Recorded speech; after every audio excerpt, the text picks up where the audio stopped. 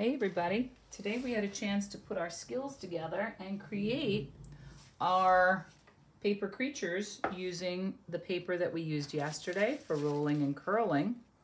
So we had some zigzags that we folded, we had some paper curls, and you might have even had some leftover pieces you didn't know what to do with. So today what we were doing was we were transforming paper into creatures. So maybe I would want to draw my eyes on, like I drew here with marker and with oil pastels, or I just took an index card and I traced two circles and I turned them into eyes. So if I wanted to, I could add eyes to my creature. Where's my other eye? There he is, like this.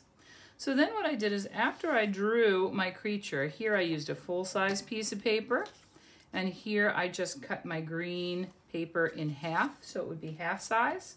And then over here, instead I cut my paper into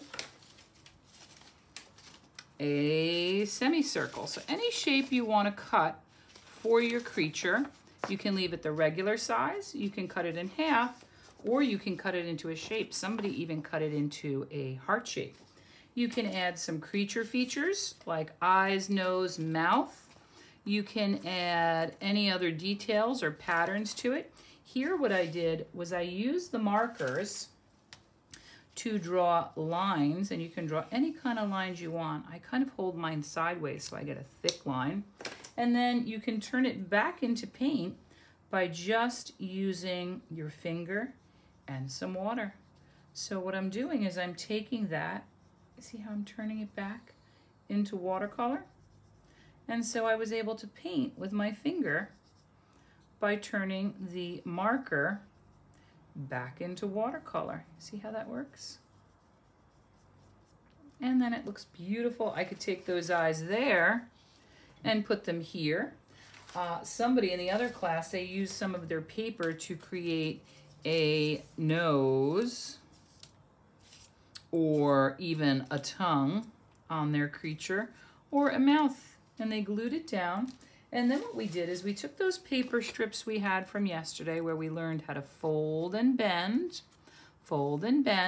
I cut mine and then I just added a little glue and attached them to the back. That's how I made the arms, that's how I made the legs. And now my creature is ready for a dance party. Woohoo, ready to go. So what you're gonna do is you're gonna make your paper creature using any kind of paper for your base or the body. You can transform it into a shape. You can either glue on shapes for eyes, nose, and mouth, or you can draw them, and then you can add all these lovely features. It is so much fun. People did an amazing job.